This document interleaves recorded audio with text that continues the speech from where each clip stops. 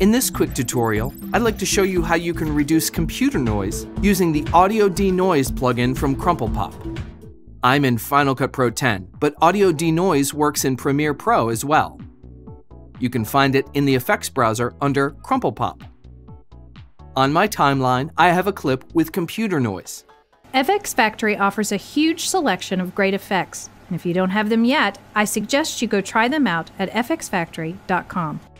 I'll simply drag and drop Audio Denoise and adjust the strength slider to choose the amount of noise reduction. It's that easy.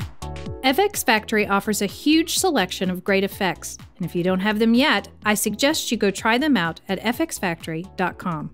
With a simple drag, drop, and a few tweaks, you can have clean audio in just a few minutes.